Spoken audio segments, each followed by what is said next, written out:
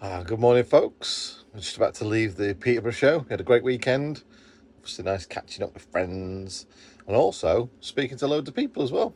One of which is Craig, who actually we found out over some time of speaking to him, built the kitchen in our old house. So, and he brought up some hinges for these top cupboards to stop that problem where the actual gas strut seems to make the door kind of like kinked a little bit.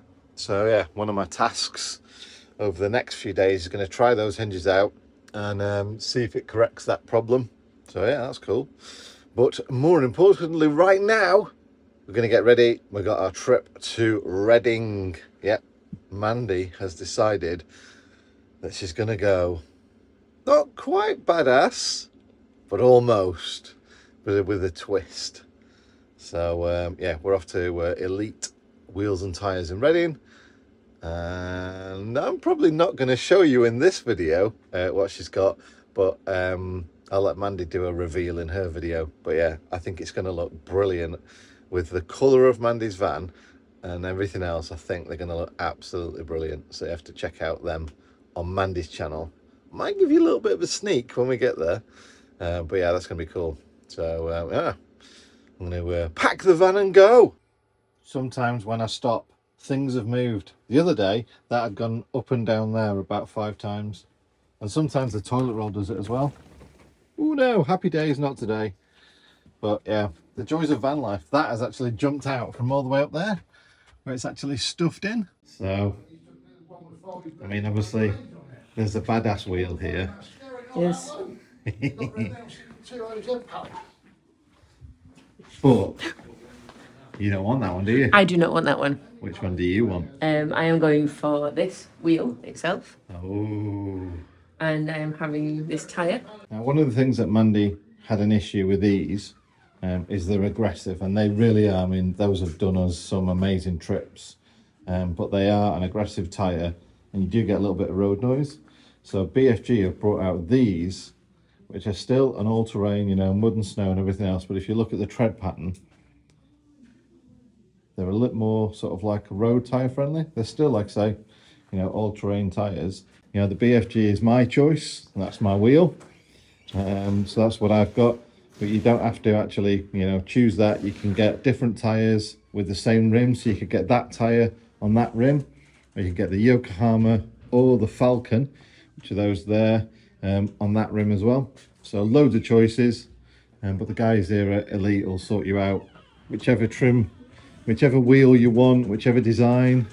So I think the Falcon there, I think that's what Em and Lou have got on that wheel. So that's pretty good. So if you do like to get off the beaten track a little bit, whether it's mud and snow or just down dirt roads and things like that, yeah, get in touch with Elite Wheels and Tyres, and they'll make sure that the right wheel and tyre packages are supplied to your vehicle depending on its weight, etc. And also mention the code EPIC5 to get a whopping 5% off as well. All right, so while we're at Elite Wheels, they gave us some nice t-shirts. Oh, look at these. Sparkly as well. Keeping it wheel. Keeping it wheel. Love it. So yes, very nice. But to find out what wheel, as Mandy's got, you're going to have to watch a video. You are. Because I can't reveal it. And I can't tell you what they are. I mean, I could reveal it. Yeah. So yes, and lovely enough. And I got some locking wheel nuts and even a little puller to put the little black caps off. Yeah, cool. So they're very good, aren't they? They look after you so well there. Yeah. So just about to set off to France now. Basically waiting for funny story.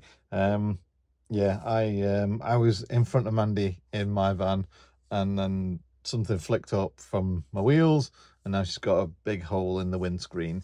So I don't know which company it is. I think it's Auto Windscreens or whatever, are coming out here to where we parked up tomorrow, and they're going to fit a new windscreen. So in the meantime, I thought I'd go over just a quick chat about what I'm doing to prepare for the trip.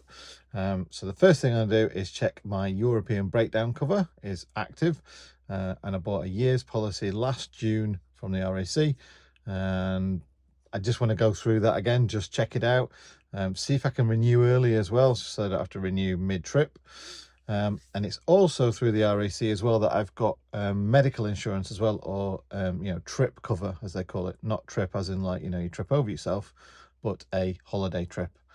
And that also covers gadgets and things like that as well. So I need to go and check that. Again, with the RAC, you just log into your RAC account and check it all and set it all up.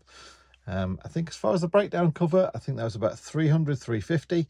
And that covers 2 vehicles as well. I think it's the personal cover, so that no matter which vehicle you drive, it's covered.